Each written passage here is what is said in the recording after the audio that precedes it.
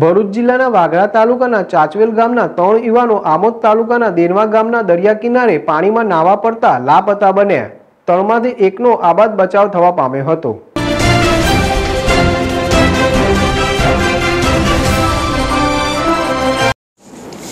ભરૂચ જિલ્લાના વાગરા તાલુકાના ચાંચવેલ ગામના 3 યુવાનો આમોદ તાલુકાના દેનવા ગામના દરિયા કિનારે પાણીમાં નાહવા પડતા લાપતા બન્યા હતા। 3માંથી એકનો આબાદ બચાવ થવા પામ્યો હતો। પ્રાપ્ત માહિતી અનુસાર આમોદ તાલુકાના દેનવા ગામથી થોડો દૂર દરિયો આવેલો છે। હાલ લોકડાઉન ચાલી રહ્યું હોય લોકોને અવરજવર બંધ હોવાના કારણે દરિયા કિનારે ટહેલવા સાંજના સમયે લોકોની ભીડ ઉમટી પડે છે।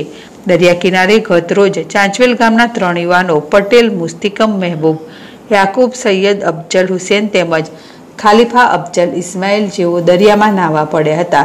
જે પૈકી 3 યુવાનો પાણીમાં ડૂબવા લાગતા લોકોની નજર પડતા ચાંચવેલ ગામના ઇમરાન સુલેમાન ઢોંગા એ તેમને બચાવવા માટે દરિયાના પાણીમાં સલંગ લગાવી હતી, જેમાં ખાલીફા અફજલને બચાવી લીધો હતો અને 2 યુવાનો જે પટેલ મુસ્તકીમ અને અફજલ સૈયદ લાપતા બની ગયા હતા।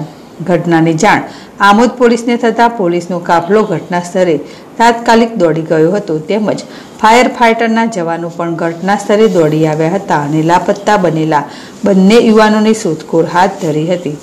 આશાસ્પદ યુવાનોને લાપતા બનવાના સમાચાર વાયુવેગે ચાંચવેલ ગામમાં પ્રસરતા સમગ્ર ગામમાં ઘેરા શોકની લાગણી પ્રસરી જવા પામી હતી।